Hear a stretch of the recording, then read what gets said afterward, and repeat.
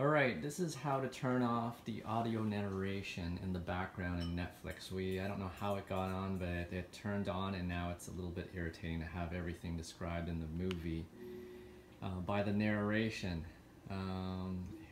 Let's play one of our recent videos.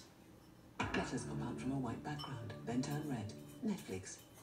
As you can see, a Netflix original series. It says everything that's on the screen, which is a little bit annoying. So simply you just go swap down on the Netflix controller, or actually pause it. Let's pause it for a little bit, and then you scroll down, and then it brings up the menu at the top there, and then you scroll to audio.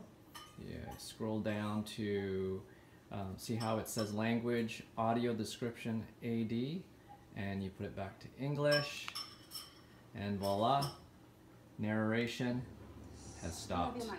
Alright, hope that helps.